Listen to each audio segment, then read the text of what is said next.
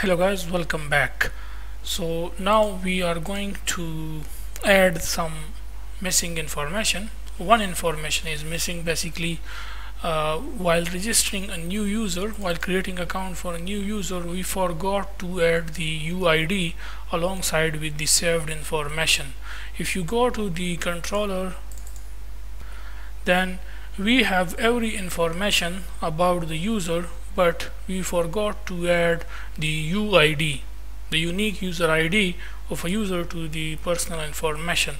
So for that purpose, well, it is simple. All you need to do is, what we can do first is, as you know, we have our personal model class, so we will go back to the personal model class. Inside the person model class, we are going to add a string type, and we will simply give it name as UID. And then in the constructor, we can simply say this dot UID, and then inside the from data snapshot,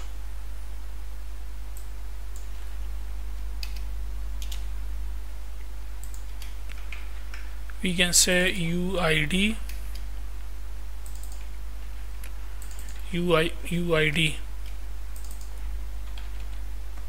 Okay, just add this inside the from data snapshot, UID data snapshot, inside the double quotes UID, and then inside the to.json,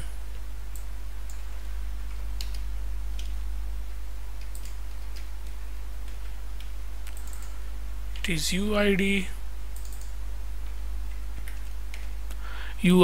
Once you do these changes inside the person model class, then come back to the authentication controller, and here we can simply say UID, and the UID of a user we can get using Firebase. So .instance.current user, add a null check .uid, which is this one. So it will get the current user UID, and alongside with other personal information, appearance, lifestyle, background, culture, values, information of a user, it will be saved to the user information, or you can say to the user collection inside the Firestore database.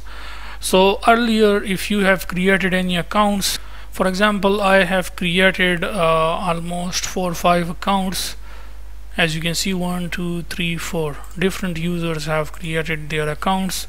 So I will add the UID here manually for the old users. Okay, if you do not add it, if you have already created, okay, if you have created 1 or 2 user, then you have to add the UID to it manually. Otherwise, if you do not add that, later we will get error for it, as for some users you will have the UID information, while for some it will be missing. So it is for the old user it will be missing. For example, these are the old users, for them there is no UID inside their information. However, this is for the new users. Okay, when a new user now create a new account, the UID will also be saved alongside with the user information in here. For example, there will be a field like UID, and in front of it there will be the user unique ID.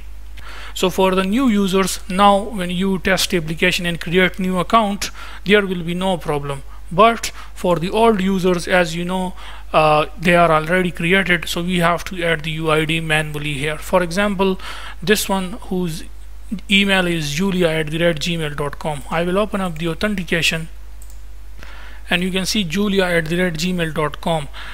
This email UID is this one. Okay, here you will see in front of Julia, you can see this copy UID button. Okay, just click on that and it will copy the UID of this julia@gmail.com. So I will go back here, and inside Julia account, here you can see add field. So I will manually put UID manually here for julia@gmail.com. okay, just paste that UID here. So if I show you, here you can see, okay, for new users it will be automatically add now. However, for the old user we have to add it like this. Let's do it for the second one quickly. This one is Angela. So Angela is this one, angela@gmail.com. I copy that and I will add a field. Please use the same keyword, okay, UID. as we have this inside the code as well. So this one is for Angela, you can see.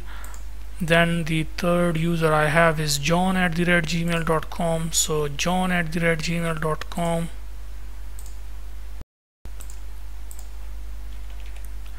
UID this, and then I have the fourth user whose name is isma@gmail.com. so isma is @gmail.com. add a field, UID. So yeah, that's it.